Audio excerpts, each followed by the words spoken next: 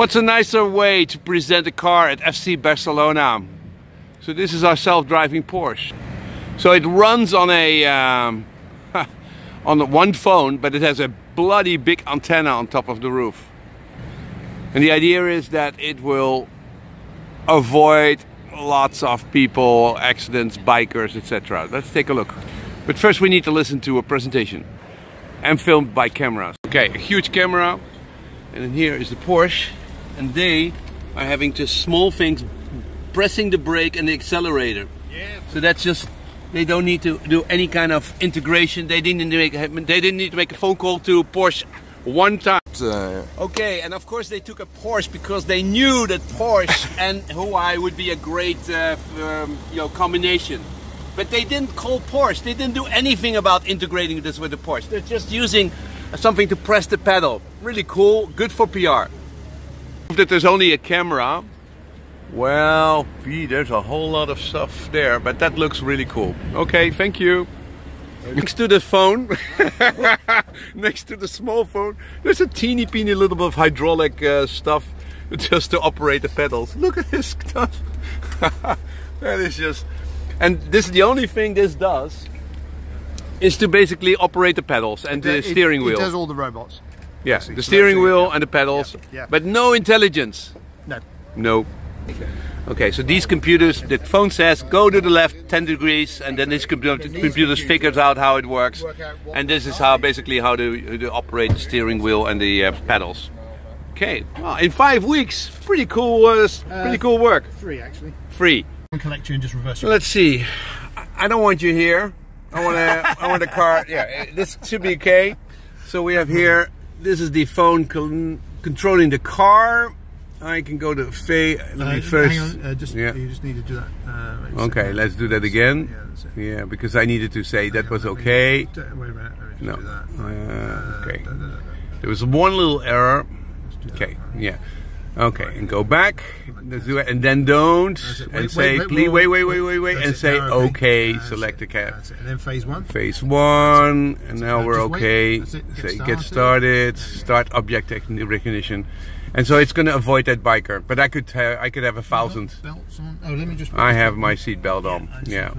Initialing autonomous control. Oh yeah, it needs the seat belt here because otherwise. Your car is ready to drive. Are you? Press and enjoy. Oh, yeah. Okay. Did you select drive? No. Yeah. Oh, no. It asks you to select a gear. Okay. We have the object phase 1. Okay. We're gonna get started. So, this time. And now starting the object. Yeah, be cool. I'll be cool. Don't be. Yeah. Starting. So, no. Stop. Okay. You're not in gear. Okay, so it says put gear in drive. Oh, I need to do that myself. That's okay. It. Exactly. There we go. Okay. Yeah. Now you can tell it you're in drive. I'm in gear. Okay. I needed to do this myself. Initializing the control. Your car is ready to go. And then press drive. Drive. Okay. Now, so we're gonna avoid this guy, and it's driving a car. It's really cool. So there's here this thing. And okay, scanning for obstacles, so the thing is going extremely slow. You know, it's really for a Porsche. A ball has been detected. Very good. It's scanning for obstacles. A dog has been detected. Very good. We saw that.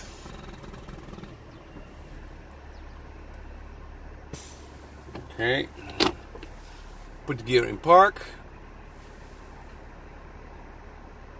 Yeah, so this was a test to show that it really can see objects, and it can. How many objects can it recognize? 1,000, I think. Huh? A lot. A lot yes, of them. A lot more than we have here. Okay, and now you drive it back manually. Exactly. Okay, and then we're going to very quickly drive and avoid a dog. So I see the wheel is on the wrong side. I can imagine you do Brexit kind of stuff because Europe is not good. And so now we're going to do the next one. We're going to do avoid it. But I mean, is this demo made in England? No. Because you have your car. Because it's your car. No. First time. First time. Okay, good. First time. Let's see. So now next phase. Okay, now we're going to phase 2. properly. Just wait a second. And the car is going to accelerate a little bit more this time. This time. Let's Okay, see. so We're going to say continue, collecting all the objects, and then. Okay, so now what do you want to do if it sees a bicycle? Swerve left. Okay, what do you want to do if it sees a ball? I want to drive over it. No, there's no option. Option not fitted. Okay, well then I'll go to the right, and the dog has been detected. I want to brake. Yeah, just press it. Brake. That's it. Okay. Okay. Now your choices. These are my choices. It's all done. Okay, fine. Yeah. And Okay. So and now I'm, if you put it into gear, I'm putting it just- myself yeah, here. I can- That's it, you got it. Well done, that's it. Okay, That's it. I'm in gear, and let's go. Initializing autonomous control. So that's cool as a programmer that you have a car under your control. And how does it do the steering? Is there also a robot doing that? Yeah, so there's robots under the front of the car. Under the that do front, that. Yeah, okay, good. So it's initializing. Okay, we have a dog here. The dog is putting there. Let's see. Okay. The phone is ready. Let's go drive. An AI engine. Okay, now it's accelerating. Very exciting, very exciting. Oh, dog. And it stops. Extremely far ahead of it, but that's okay. Wonderful. It is a dog. That's the demo. Okay, all the cars will be controlled. I don't know by phones, but this is a good demo. Okay, so this is FC Barcelona. This is the dog who's still alive. This is the Mate 10 who's controlling the car sometimes. Now we have a professional driver. Who will soon be redundant. And that was the demo of Huawei. Okay, Arne Heckerman, you're in charge of handsets for Huawei in Europe. How long did this project take to put together? This specific project took us 5 weeks to put together, so it was a really fast one to get from zero to on the road. Well, great for PR thing. And so, what's in the car controlling the vehicle? The car control is only done by the Mate 10 Pro. So within the car, there's the Mate 10 Pro running on the Kira 970 with built-in AI, and this is what's controlling the car later. And that's standard AI engine, which is also currently in the Mate 10, or is that separate software? Exactly. This is all off-the-shelf stuff. So this is as you would buy the phone from the store. There is an application which is leveraging our AI and the image recognition, but it's really off the shelf. Okay, good. And in 5 weeks you put it together. So what's this? Yeah. So the car is now driving back to the original position. And what's that huge thing on the roof? So what's in that big box? And the big box is just a camera. So we've been playing with a phone's camera. That was the initial approach, but we wanted to make it really safe and secure. So we decided to go for a camera which is on top mounted, and the camera is delivering the picture to the Mate 10 Pro over HDMI. Okay, and what can this thing exactly do at this stage? The phone and the AI has been trained to understand 1,000 objects.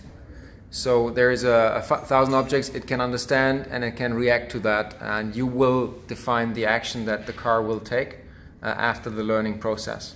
Okay, and what will I then say? Oh, I can say run over it, but do I need to decide that as a passenger? In this demonstration, yes. So you will select the avoidance maneuver that the car will take. Mm-hmm. Of course, because it's AI and because it's learning, we could also train it to do that automatically, but that would not be the How fast will the drive? I mean, we have a nice Porsche here. How fast will it drive? We have a top speed of 30 miles per hour on this short track. Okay. Is the car itself modified? There is some robotics built in the car to give the commands. So the phone will deliver all the steering commands over UDP to the robotics inside, just to put the throttle, the brakes, and the steering. Are you excited? Yes, very excited. Okay, the best movie will be on Bright.